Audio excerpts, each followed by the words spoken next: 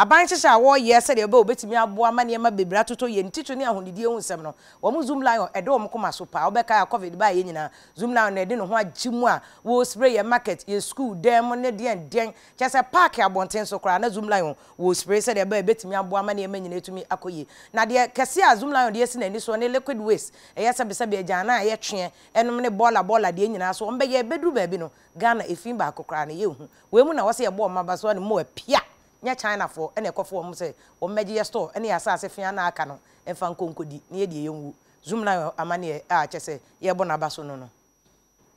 Zoomlion adwumako nani abre pese ngura Africa na ha enti comment fi mantam matintintintim fidi na se plant bibra ye de besakra sakra ngura mu anya hoden pa de afrimu de di kan no ye mfidi ye behwe ama ngura mu eden no ye betimi asakra mane de bosome na mpanifo de bewie ne etosomienu no ay mfidi ye behwe na ngura mu ye ensuensuo ne behwe de asakra mu eno so ye bosome dunu 15 months we enti na kwanchefo penyima Jospon group of companies Dr. Joseph Sion Japan akomment fi mantam so afo naso ene no akokasa edi afanwo wieye no okochi adagmon wura nso so saying your enthronement to the highest throne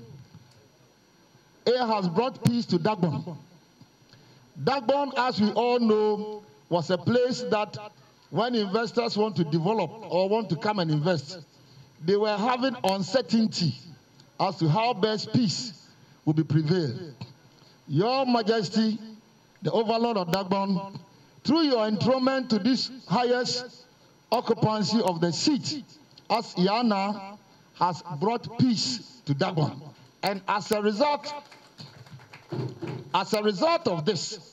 Zoomlion want to pledge its commitment to every development that you have embarked on in the Dagbon land. Bring other development devoid of only waste. Not only waste management, but will bring other development from all these countries. We inform our partners. And that is why, as you see our friends from Hungary, they are here. Your Majesty, we are humbly inviting, we are informing you that we are setting up a very big plant in Tamale as a recognition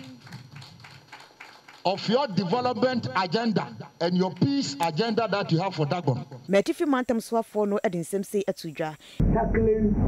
sanitation falls directly in